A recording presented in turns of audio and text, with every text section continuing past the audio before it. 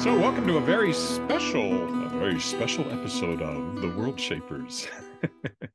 Normally Worldshapers is only audio, and you may be listening to just the audio of this episode, but this also has a video component, thanks to the good folks at DAW Books. And my special guest is Julie Czerneda, who was one of the very first guests of the Worldshapers. When I started back in August 2018, there were like 4 people I asked right away: Robert J. Sawyer, Julie Czerneda, Tanya Huff, and John Scalzi, and they all said yes, and that got me off to a real great to start. And here we are 4.5 years in later, and this will be a little different because we're going to, normally I ask the questions, but today we're going to cross-examine each other, I guess, and because we each have a recent book from DAW. Mine is The Tangled Stars. Julie's is To Each His Own. I got that title right, didn't I? No, so. Not even close, no. To Each This World. I don't know why that came out that way. That's okay. I kept saying the Tangled Web for yours, so we're even. We're even. Anyway, to Each His World and The Tangled Stars. And so we're going to talk about those. And so, Julie, welcome to this special episode. Thank you, Ed. This is absolutely wonderful. I'm so delighted. And to have the chance to read your book was also such a treat. And I've actually read it twice, so I can answer questions if you need them. Oh, well, you may have to answer questions. It's been a while since I've read it, so. I know that feeling. Yeah, people will ask you questions about your book. Well, what happens if you write a lot, as you know, is that people say, "Oh, so how's your book doing?" You say, "Which one?" or which one? Especially now that I've switched from science fiction to fantasy for the next few years, this is a big nugget in my brain. So I'm glad to bring it out again and to talk to you, of course. And of course, we have known each other for a long time, not just because we're both DAW authors, but because we're both Canadian authors. So we've met each other at conventions and DAW dinners and things like that over the years. Although we live a long way apart. You're in Ontario, and I'm in Saskatchewan. So that's like being across Europe.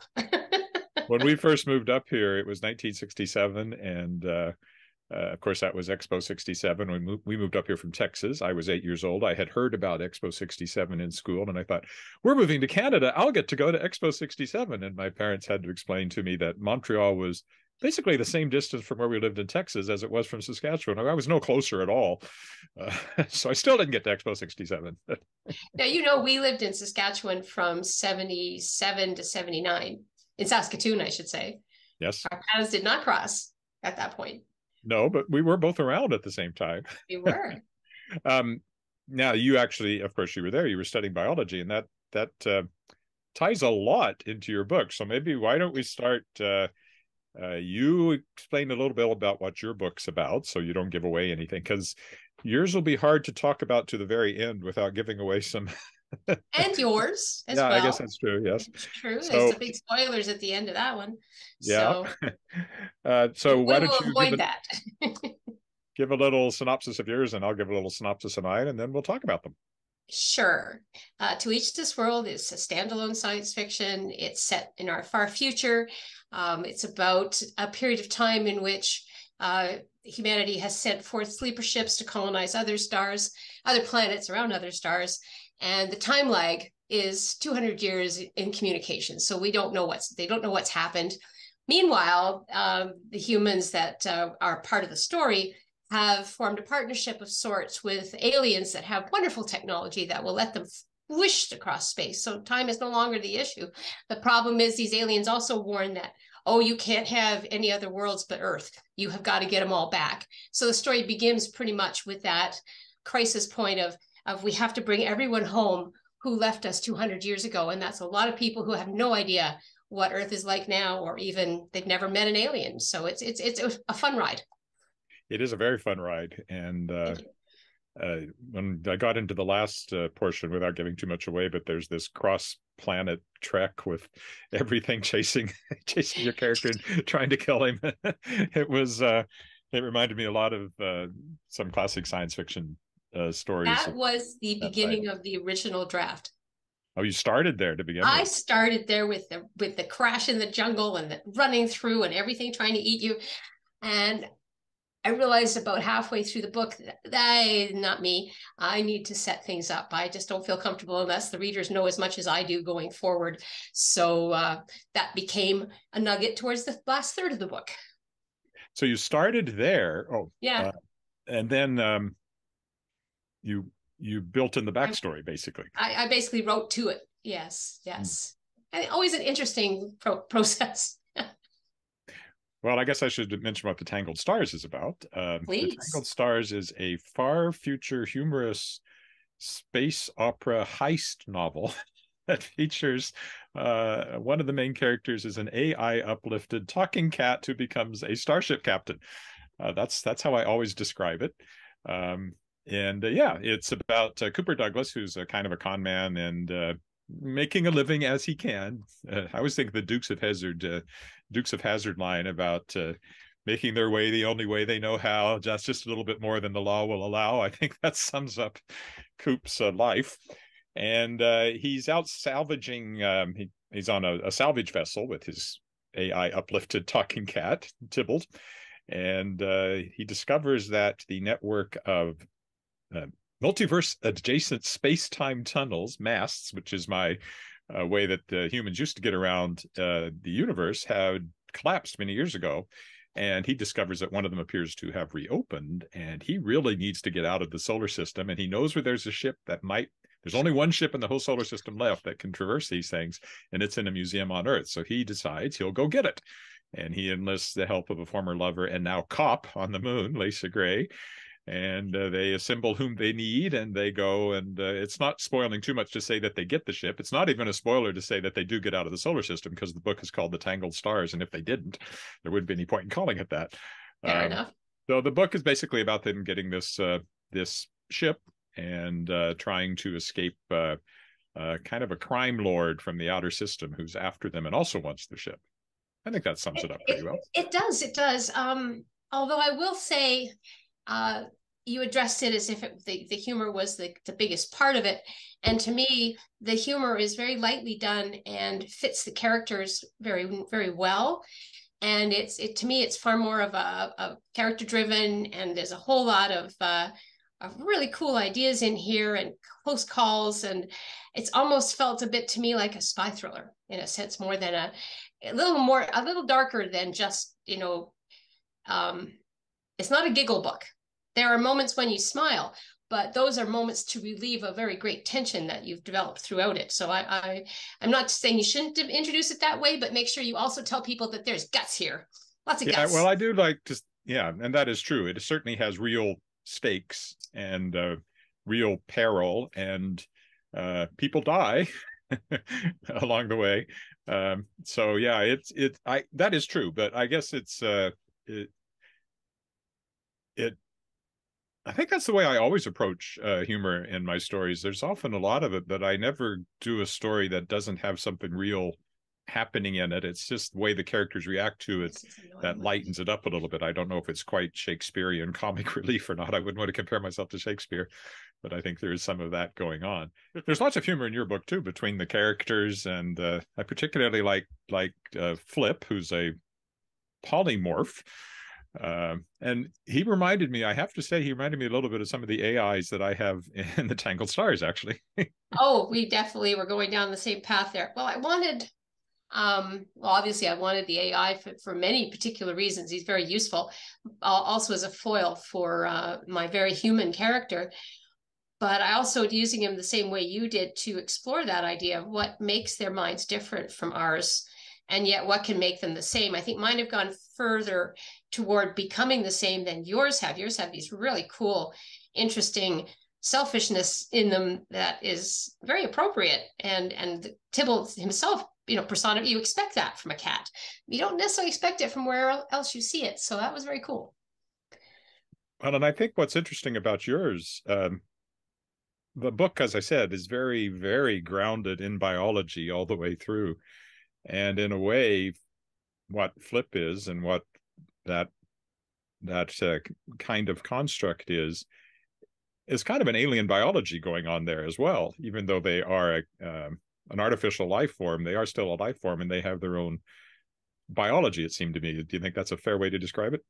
Oh, absolutely. And that's one of the things that I think that's probably a spoiler. So we won't get too much into it, but the polymorphic technology, like robots that are capable of rearranging their form, was a gift from the Comet, the aliens that arrived in Earth orbit with all this tech that humans are going, oh my gosh, look at this.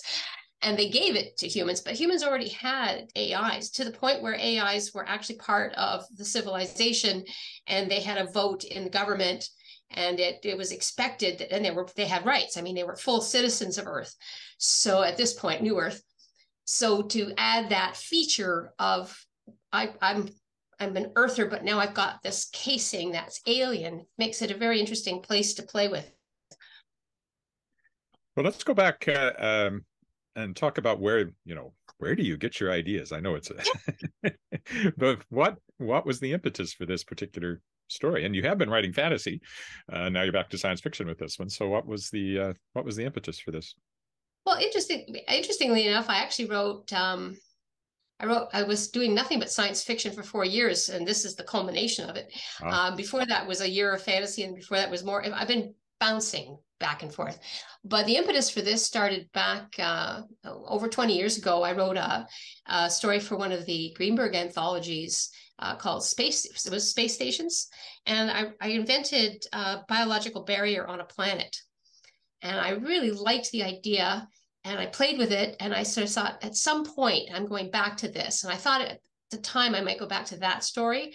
But it wasn't going to be that. I just thought, no, this is going to be bigger than that. So I just mulled it on, for the next few years until Sarah needed a story from me, and I went, here you go. Well, and in my case, I've been asked where the idea came from, and I can't actually figure it out. Except there's definitely the influence of having binge watched The Expanse in there. I think. Hey, yeah. I wanted to do something in the solar system and outer space.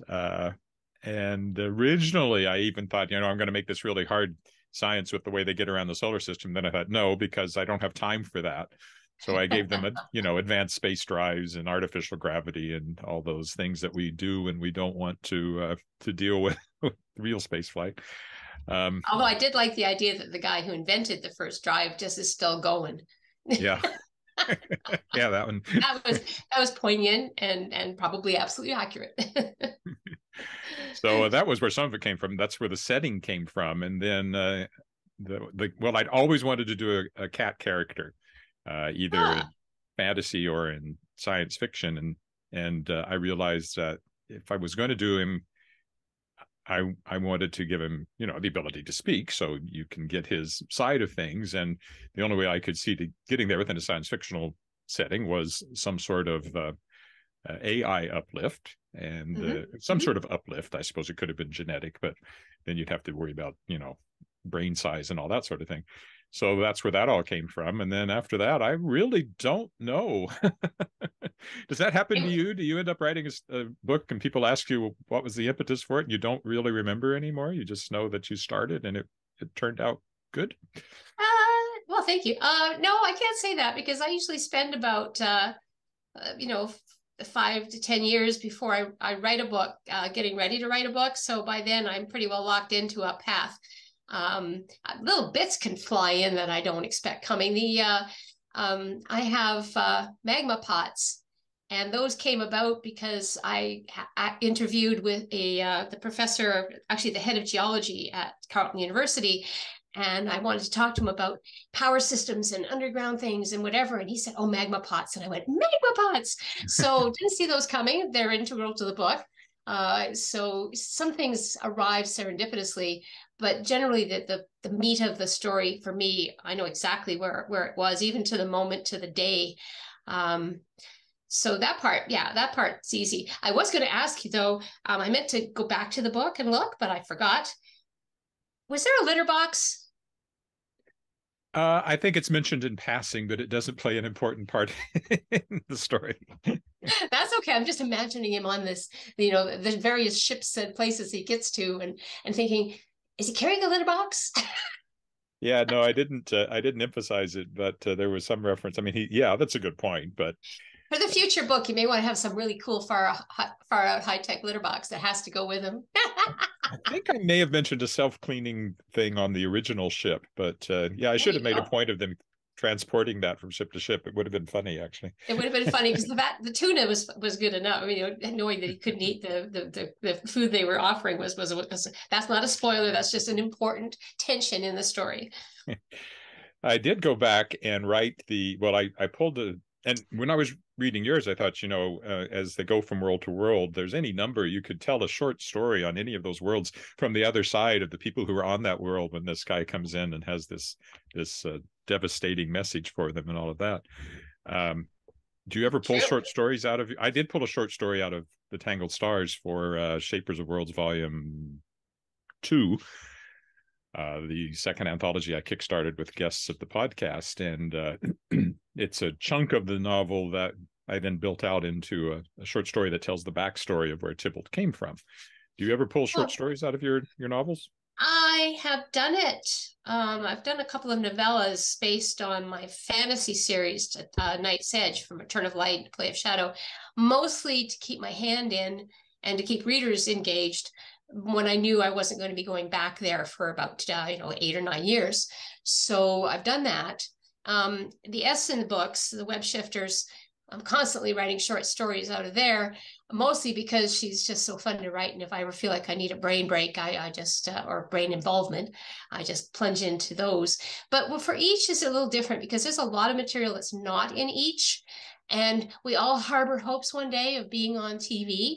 And I keep thinking if I want to do, a sort of episode of the week, a different planet of the week would be a very cool thing to do. So I've got more planets. I don't think I'll take them out and show them yet. That makes sense? Everybody should have a few planets tucked away in the back somewhere.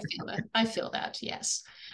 Well, of course, this podcast is called The Worldshapers, and one reason for that is because whenever you write in the future, whenever you write at all, I would argue, you have to build a world, because even if you're writing mainstream fiction, it's not our world, it's a version of our world, but you're still building your world, which is different. So when it comes to that, you say you spend a lot of time working up, to the actual writing of the book. Is a lot of that spent on, especially with all the biology and everything, there must be a lot of time spent on figuring all that out in the world building side of things. I have, well, actually, I feel like turning on the video again, but I won't. But I have my journal here I was going to show. Yeah, I do a lot of it. Mostly it's a case of, I'm sure you do this too. You sort of say, well, for this book, anything I come across about this topic will probably be interesting to include. So you throw it into that folder. I literally do have folders and journals and things. I keep that tidbits in. So I accumulate like the Rolling Stone and the moss. I actually get all gooed up on ideas before I start writing. I sort of need a sort of critical mass of cool ideas. Also, for each of the worlds, because you're there so quickly, I mean, it's an emergency setting. You're going to just fly and get an impression and then yank out again. I had to really be aware of the numbers. So I've done the math. I did a lot of math before this book because that tells me what I can do and what I can get away with and what makes sense. So what would be the reproductive rate if people had a good place to live? What would it be if they had a terrible place that they were living for 200 years? That kind of thing. So I spent I felt better because I had that information when I started and moving forward. That makes sense? Mm-hmm. I'm not nearly that organized. You're talking about, all the years, and I'm thinking, well, for me, it's like, well, I need to send a new proposal to DAW, so here's 5 or 6 ideas, and it might be, if I develop it, it's about 10 pages of single-spaced development, and then I usually kind of launch into it and figure it out as I go. So, and there, you know what? There's nothing wrong with that. I mean, my thing is, I tend to be writing a book and have several waiting to be written. So for me, it's much more a case of laying the groundwork because I know what's coming. I knew I was going to be writing the fantasy novel next, for example, back in A Turn of Light. So months ago, I wrote a new novella. I started researching those books again and getting the information back in my head and the tone of voice. And it was still a bit of a shaky start. It's going very well now. So that kind of prep is important for how I work. Does that make sense? mm-hmm. Well, if you're writing a series, and As I've you been on, are. as I've been on, and I have, I've been on panels about this, and I think my approach doesn't help me in that regard, because it's very easy to write something as a throwaway line in book one, that in books, especially if you're dealing with magic, you get to book three and you think, I'd really like the character to be able to do this, but I said back in book one that nobody can do this. And it's just a challenge you have to deal with. Oh gosh. But yeah, I suppose if you planned everything out much more tightly, perhaps you wouldn't encounter those little bumps as often. My very first book, A Thousand Words for a Stranger, I had a throwaway line. So I wanted somebody to say something like we would say, oh heavens, or something like that, something vaguely implying a religion. So I have somebody say by Osiris, which is just a throwaway, Greek, Egyptian god kind of name. And then 17 years later, I'm writing the prequels and I'm going, I can't leave that line alone. I have got to figure out how it gets in the mouths of characters that now we know are aliens who shouldn't have anything to do with Egyptian gods or anything like this. And I could have ignored it. You think, one line, nobody but me will know it, but it just irked me so much. So what I did was I had them end up being living with a bartender who just cursed like that all the time. And so they just picked it up. It was their first earth, humanism that they started to use, but it had nothing to do with them. And I went, oh, phew, I covered myself. But what else have I done like that? So now I'm obsessive. I mean, I just research and research and research, and I'm just horrified because you're right. It becomes a problem later or an opportunity. That's when the flip side of it is the more information you can put in, the more backstory you can provide your characters, even your secondary characters like you did, the more you can mine later. All of a sudden a secondary character takes the limelight. They have a story to tell, like Tybalt and Lisa. All that part, that's rich. That's the whole point of having a series to me. Yeah, and the continuity thing is, I think the first time I ran into it way back, I was reading Isaac Asimov's one of his Opus 100 or Opus 200, I don't know, one of his autobiographical books. And he was talking about why he never finished the Foundation series. And it was because the level of detail built up to the point where he felt kind of frozen by it. And he had to go back and reread and reread and try to make everything work. And he never finished the series as a result. So I don't know what they're going to do in the TV series, but interesting. I actually I lean on readers as well. I'm sure you do this too. They're very kind to me, and I will throw out a question like, "How many eyes does this alien have?" to save me trying to find that answer, and they'll come back and usually within a day. It's wonderful, and they'll say this many eyes, or you never mention eyes, so you're free, and that's been really helpful over the years. I've talked to authors who have readers who are just really obsessive about that, and they really rely on them to kind of keep track of all that stuff for them. And yet, even so, in one book, you can occasionally and of course, the best way to find mistakes in a book is to do a public reading somewhere. And you're reading a section and you think, oh no.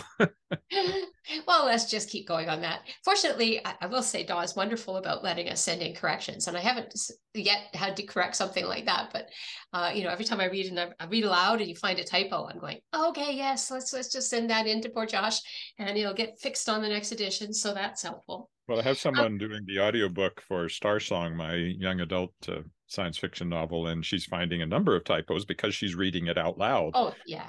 Yeah. And it's certainly a great way to find, just on that level of where you dropped a word or something, because your eyes see what you think should be there, not what's actually there. And it seems to be getting worse for me as I get older.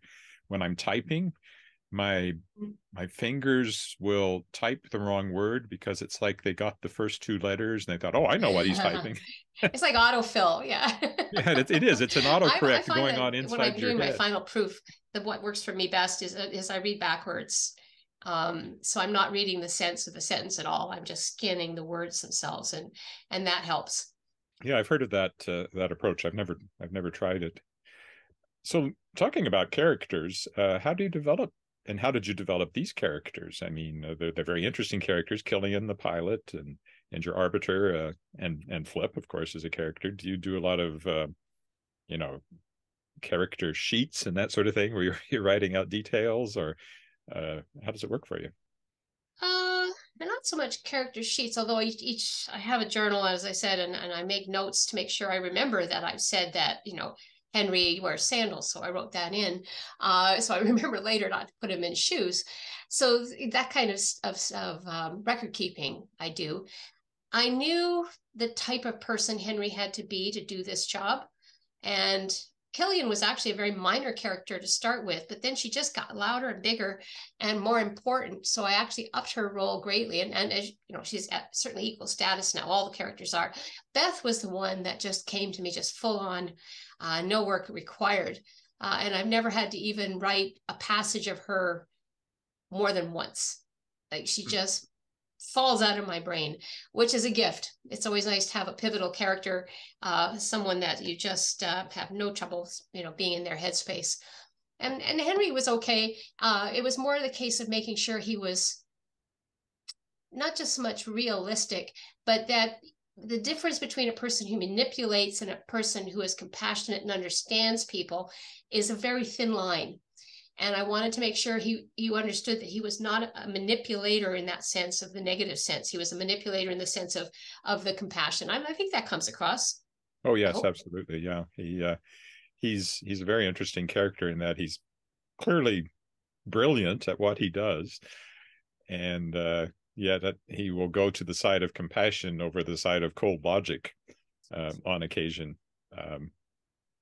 And then, of course, he puts himself right there on the line at the end. So, I meant to ask you. We're speaking of characters. I was looking at your character names, but what really struck me were the names of your ships. There must be something fun, behind that. Yeah, I tried to find names that made that really tied in. And of course, now that you say that, I can't remember them, but I remember researching them. Well, the Jean Beret, I guess, who's a main character as well as a ship. Yes, and the Ernest Cox. Yeah, I looked up Google is your friend, and I was looking for interesting names that would resonate with what those ships did. And in the main ship that they end up on, the Starship, I knew nothing about this character who had actually sailed. I think she sailed as a man. In the 19th century or something like that, and yeah, she just seemed appropriate for the ship. I caught it because I knew they were important names, because I was determined in this particular book that all of my names. You asked if I did any prep and character sheets. So one thing I did do was the names first, and every name from New Earth has three components: a first name that your parents might give you, a second name that you aspire to from the old Earth archives, and your third name is the name that basically applies to your genetic background, the cultural group, the genomic group that you come from. So what I did was, for example, I've got Killian, her middle name is Lamar, and that's from the actress Lamar, who was an inventor and just a really creative person. And her last name is Brown, and Brown is the most common surname in Australia. Well, you also had a Hadfield. You had a Hadfield in there. Was that a nod to Chris? Yeah, I did. And of course, you know where he came from. And I have Pearson. I have a person who is assigned to the Arbiter's Office from the Peace Corps, and his middle name is Pearson, after Lester B. Pearson. So right up front, I'm saying that these people, even though they're centuries away from their origin Earth, they have the archives intact, and they value them enough to go in, find a person whose life resonates with them and accomplishments they want to emulate, and they keep that name. So I really like that idea. Plus, it also gave me a chance to have all kinds of diverse names. Like I've got names from Nigeria, names from that are Italian, Greek, all over the place, and that made me happy. So I actually looked up to make sure I got it right. But the Jean Beret, the Starship, the actual woman was a member of Louis Antoine de Bougainville's expedition on the ships La Boudeuse and Etoile. My French is terrible. In 1766 to 1769, and is recognized as the first woman to have completed a voyage of circumnavigation of the globe. That's brilliant. You see, I knew they were important names. I just love that. And Ernest Cox was from Australia, I think. And I don't remember the details now. I'd have to look him up too. But I remember thinking, oh, he's perfect for the name of the ship. So. Write that down. I like to do that. And it's happened to me a couple of times. And you know, does it happen to you? You're researching. Well, you mentioned actually the magma pots. You're doing some research and something says, oh, that's perfect. Mm-hmm. It's happened to me a couple of times when I was doing the Masks trilogy. I needed a way to get up and down inside this mine. In that world, people actually mine magic. And I didn't want him just going up and down ladders because that was boring. So I went looking and I found this thing called a man engine, which was water driven and had reciprocating beams on a water wheel that would then transfer the reciprocation to vertical. And then you put platforms on them that would go up and down and they would meet and you would step from one platform to the next and get taken down and continue down that way. And it sounded terrifying, but it suddenly became a major thing in the book because I discovered that in my research. Does that happen to you a lot? It happens to me in the fantasy a lot because the Night's Edge series is set basically in the early 18th century in terms of technology. So there's a lot of detailed, clever ways of getting things done, of using mechanical advantage. I mean, there's one country that has steam engines. And so, you can see, and of course, my people are in a rural setting, even though they know this tech. So what could they have brought with them and how do they get things done? And the more I look for information, the more I find that's I didn't know. And I respect the accomplishments that they had. And I pull that in. And I feel much, much more ingenious than I ever did before. So, what are you working on next? I am working on A Change of Place, and that is book 3 of Night's Edge. So it follows A Turn of Light, A Play of Shadow, A Change of Place. And so that's the next one. And it, pardon me, just flies right in right after the last book for those who are eagerly waiting for more House Toads and Dragons. And it's, I'm really enjoying doing it. How many will that be for you for DAW?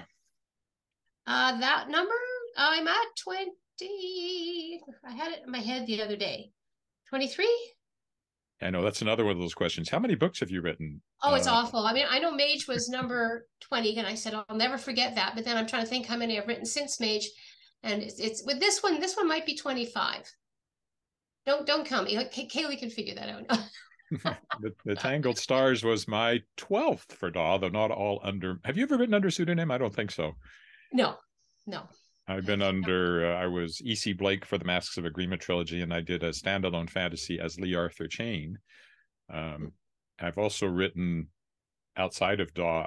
I'm also, I'm a writer called Adam Blade, which is a house name for the Beast Wars children's fantasy books, and I did one of those. And he has his own biography. He's described as a 20-something Englishman who likes to go rock climbing on the weekends and has a pet capuchin monkey. So that's me. It's not a secret now. I mean, it's right there on the Wikipedia page. Right, there's one. I'm one of the authors listed. It's right there. Oh my gosh. No, although I remember 2 times that came up. And the first time was when I sold my first science fiction novel to DAW. And at the time I was doing educational science books in Canada for Wiley & Sons. So I went to my editor there and I said, well, are you okay with me writing under Czerneda? People will be able to find both. And she says, oh my gosh, yes, you have no idea how much better we feel knowing we have a real writer. Okay. That was good. And then when I went to fantasy the first time, I asked Sheila, do you want me to, I was not wanting to, but I would willingly do it if she thought it would be better. And she says, no. She said, you've got a good fan base. They'll come with you, or most of them will come with you. And she was right. They did. From the science fiction to the fantasy. So save me. I did want to put Elizabeth out in full, and then that was quashed because that would just wreck the catalog. You're stuck. Well, in my case, it was, I switched. My first 2 books were science fiction, Marcia Gurrow, which won the Aurora Award way back when. I was there. And yeah, I was there too. I got a kiss from Robert J. Sawyer. Not everybody can say that. There you go. And I, oh, and Sheila and Betsy were there too, which was great because it was in Montreal. So that was nice. They were all at the same table. Yeah. Yeah. But then I switched to fantasy, and that was Lee Arthur Chane. And then the next fantasy was different from that fantasy because it was more of a YA, much younger character. And so that's when I became E.C. Blake. And then I got to come back to Edward Willett when I went back to science fiction. So it's been interesting. For a while, I even did the E.C. Blake name tag at conventions, but that was just confusing. So oh yeah, but then when you sign things, you go like what I've seen is what do you do? I sign E.C. Blake if they know me. I'll say it sometimes, also say AKA Edward Willett underneath it or something like that. I've seen people write like their real name, writing as, and then the pseudonym. So they sign the time their real name, and then but then they acknowledge the pseudonym right there as well. That might be better. I don't know. Well, your posterity, your legacy. There you go. You're so many people at once. Yeah, I contain multitudes. I am legion.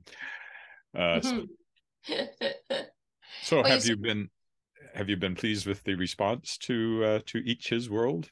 Yes, very much so. It's like anything else. When you invest a lot of time and effort into a standalone book, my experience has been it gathers followers over the years. It's going to be there a while, and that's the nicest thing about a standalone is it has that staying power because it's always brand new to somebody. It's not, it's part of that series. That being said, immediately, of course, people say, would you write another one? But I think most people have grasped, and you can tell me if it feels that way. It feels like it ends where it should. Yeah, I mean, there's stories you could tell within that overarching story, but I think it has a nice wrapping up. And of course, you can always do a sequel. It's always possible to pull a thread out that you didn't completely resolve from somewhere in the book or expand something, but it doesn't mean that you should necessarily. It's interesting because I've written several books in which I know I'm done and everything I could possibly put into it is there. And if people want to imagine and speculate beyond it, even me, that's fine. But that's the last time I'm going to write there. I could see writing in a different format for it. I don't know if it ever became a game. I might be intrigued to try to do something like that. But I think that when you start into it, knowing it's a standalone, it's a different flavor. Like you put everything in there, you wrap everything up with enough imaginative things left for the reader to be excited when they stop. The exceptions to that, well, I did that with Turn, which is really long, as you know. But the world building was so elaborate in Turn that I had no trouble when Sheila said, would you like to do more there? And I would say, yes, there's so many I could do. But even then, I sort of felt like there would only be so many. So it's interesting. It's interesting. The one I did that I was completely convinced was a standalone, and I haven't even been tempted, was a book called The City Born, which I felt very much completed at the end, and there wasn't really anything interesting to do beyond that because the central mystery is solved, and the characters end up literally they have some sort of special abilities, and those are all gone. They end up with stripped of their special abilities and actually stark naked at the end of the book. So I guess there are places to go from there, but I presume at the very least shopping.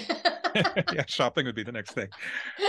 But no, that was the one for sure that I felt was completely. I was asked once though, Bundoran Press that Hayden Trenholm ran. Had published a book of mine called Right to Know, which was an old one of mine that he'd picked up and I'd rewritten. It was so old that it was set on a starship, but I hadn't anticipated the World Wide Web, and so it was like broadcast media was my model that I was going with, and I had to realize that there were other ways of communicating through online and stuff because it was written back when I was quite young. But anyway, then he asked me for a sequel, and I had never thought of a sequel. But I was able to go in and pull something out. But it ended up not really being the same characters. It was like several years in the future, new characters. and things like that. So I guess that certainly is always probably a possibility. No matter how complete it feels, the world is still there, and you could tell another story in the world. You could, yeah, yeah. But whether you want to or not. I'm just reminded of what happened with my very first book, A Thousand Words for a Stranger. I I left it, very much up in the air, and yet it's a satisfying ending. I think every book has to have a satisfying ending. But then I by the time I wrote the sequel to it, Sheila and I had agreed to do, I realized if I was going to actually do it proper science fiction treatment of this story, it was going to take 9 books, not 10, not 8, 9 books, 3 trilogies, and it did. And now that I'm done with that. And I write some little, you mentioned writing stories in a setting. So Tales from Plexus is an anthology I did where other people wrote there as well as me. And that's been fun. And I'd like to do another one of those, but that's picking a specific moment in which everything's kind of free and easy and there's no big consequences yet. But the entire series, I had to deal with all the biggest consequences. And to that point, it felt done. It was quite a moment when I wrote the last word of the last book. It really was. You write long books. What's the longest what's the longest you've written? A turn. It's 350,000 words. Ooh. Or a bit more than that. That's at least 2 novels for anybody else. Well, I was my first kick at fantasy. I wanted to do my very best job, and I just lost myself in it for 3 years. And I totally reinvented how I wrote to do it, and I'm very pleased with it. It doesn't read like a long book. To me, it reads like you could open it anywhere and read 3 or 4 pages and walk away happy, which is a nice thing about a fantasy novel with a big setting. But I do make an effort to tighten up, and certainly my shortest book is, I think, The Gossamer Mage, and I worked very hard on making that tight and narrow and very focused. So it depends on the story. We both bounced back and forth from fantasy to science fiction. Do you feel you have a natural home in one or the other? No, because I find them so different. I find them different to read. I find them different to write. I find that I snap back like in an elastic way to writing science fiction after fantasy, probably because that's most of what I've done, but also being trained in science, it's my jam. When I go to write fantasy, it's something I take much more to heart, the fact that I don't know everything about it, and I'm constantly learning how to do it. So I am getting braver. So they're very different. So I find it's good for my brain. And I felt like after 4 years of science fiction, I was more than ready to go 2.5 years in fantasy, which is what I'm going to do. Yeah, I always thought I was going to be a science fiction writer, probably a hard science fiction writer. First short story I sold wasn't science fiction at all. And then the early ones were science fiction, but I always loved fantasy too. And at some point, I just kind of, well, you tell both. It just depends on what the story is. Yeah, it does, and you do both well. I mean, I've only had one. I wrote a short story for an anthology that I was invited to, and I thought, well, this is great. I love this idea. It's kind of hard to do, but I did it. And the editor came back to me kind of, apologetic and said, can we hang on to this for another anthology because it's supposed to be science fantasy and you wrote science fiction? And I said, well, give me a couple of days. And I took it back and I thought, can this work in fantasy? I've never tried to do this before. It was kind of a challenge. And it actually was better as fantasy, almost like a dark fantasy, almost to horror. And I sent it back in and it was published. And I went, sometimes, you're not telling the story the way the story needs to be told, as you say. Well, and sometimes it's hard to tell. I mean, the series before this one, The Worldshapers, which went to 3 books, and at some point I hope to continue it, is marketed. It's often called a portal fantasy, but in fact, the underpinnings are entirely science fiction. It's alien super technology that's underneath everything, and that's made very clear. But it reads like a portal fantasy because the character's going into different worlds, and yet these worlds are not fantasy worlds necessarily. There's the steampunk world is one, and a version of our own world is the first one. So I'd I almost think call that's a that marketing problem. yeah, because to me, portal fantasy is fantasy, and gate stories are science fiction. I mean, Andre Norton wrote many gate stories and portal stories, and they're very distinct. You know, one you clearly have technology, and the other one you clearly have a magical, moment in which you're transiting between dimensions. And now that we have multiverses and everything else, you shouldn't have any trouble marketing. You see, we call them multiverse stories. Yeah, exactly. And that all kind of, well, it's like, alternate history for some reason is considered science fiction. And I think that's Yeah. because of the multiverse, but really it's a form of fantasy as often as not, because it's imagining the world with different rules or different things that happen. So, Well, not good alternate history. I mean, there's alternate history fantasy and alternate history science fiction. And alternate history science fiction is actually so much more rigorous. It's actually more convincing. And it always worries me that people will think this is actually how things happened. yeah, So there's there's a that. ton of work in that. Yeah, yeah. Now, did you want me to try putting the video back on and see if we've got a better signal now? Maybe some kids have stopped using the internet. Sure. Put it back on and we can finish up here with a little video that we may be able to pull out. So far, so good. All right. Let me get mine back on here. So this is the journal I was talking about that I made for each. And we were talking about how these things came to be. And I actually spent the beginning of it actually mapping out what I needed in the journal for it. So every page has been very important. So that's for the book. I have nothing like that I can show. There's never there's that few pages of synopsis, which I will carry with me in my computer bag and never look at unless I run into trouble. And Yes. then I'll look at it and I'll think, oh, that's what I intended to do. But very rarely have I. Sometimes I've had to back up and maybe pick up some of those threads and go forward. But it's like that old thing about no battle plan survives contact with the enemy. No plan True. survives contact with the actual writing process, as far as I can tell. I find for me that I don't necessarily go back to it. It's like studying for an exam, but certainly in the series, I do. But I find it often opens up other ideas. So if I'm stuck on how to get from A to B, I'll go through my journal to see if I considered that problem before, and I'll find an idea I abandoned, and I just written it down in there, and I'll say that'll work. And it saved me many, many times to just throw everything into the journal, even if I'm not sure I'll ever use it. And it becomes a very appropriate focus source of material. Does that make sense? Mm-hmm.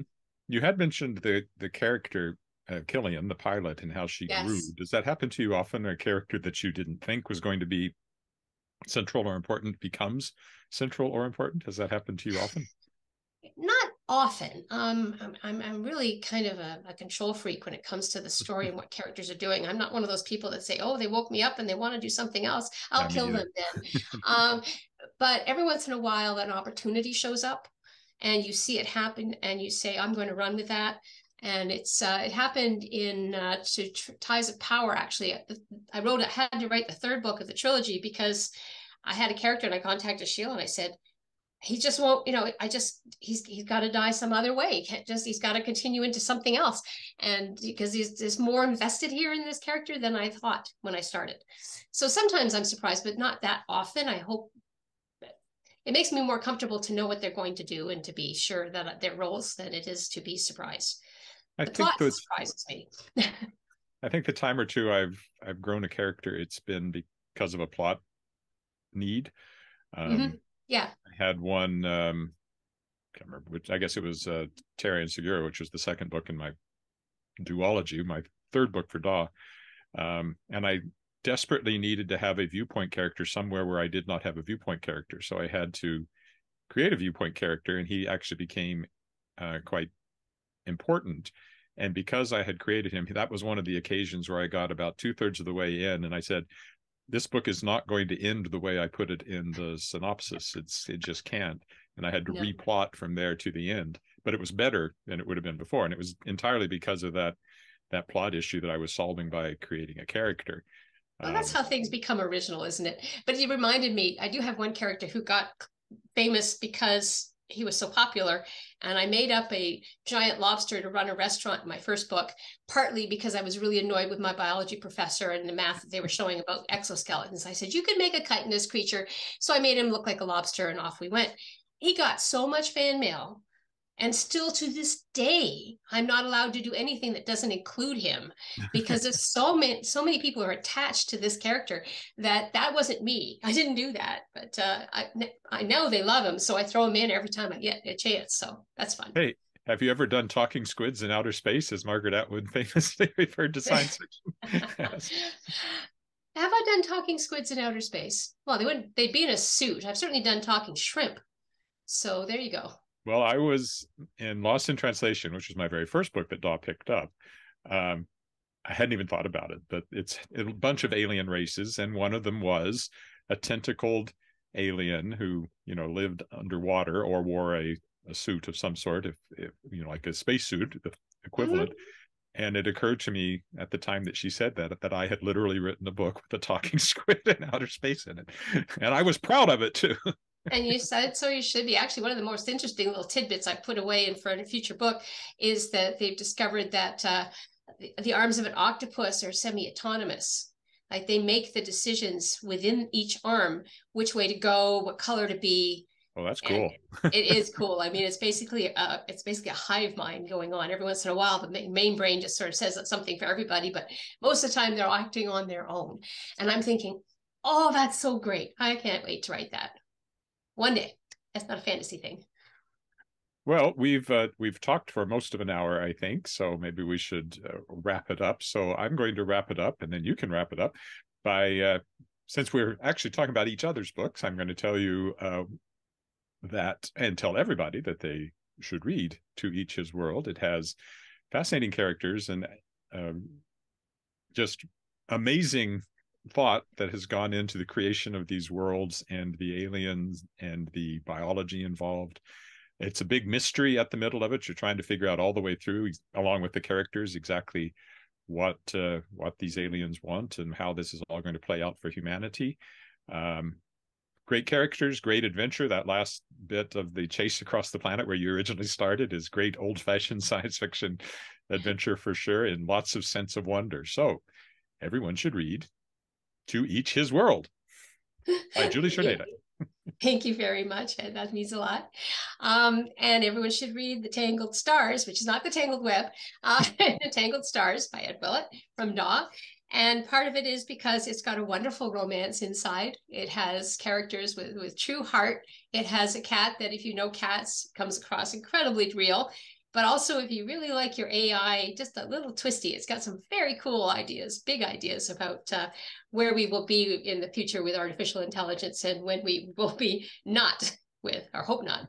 Also, it's got lots of chase, lots of running and chasing and starships and clever plots. And I really did enjoy that aspect of it very much. So well done, Ed. And I highly recommend The Tangled Stars by Ed Willett from DAW. Okay, thank you, Julie. And I guess that's it for this very special episode of The Worldshapers. So thanks for listening in. And I have many more great interviews coming up. So you can find The Worldshapers at theworldshapers.com. All the back episodes are there, including the original episode with Julie Czerneda back in 2018. And many other wonderful authors that I've talked to and will continue to talk to into the future. So thank you. Thank you for listening.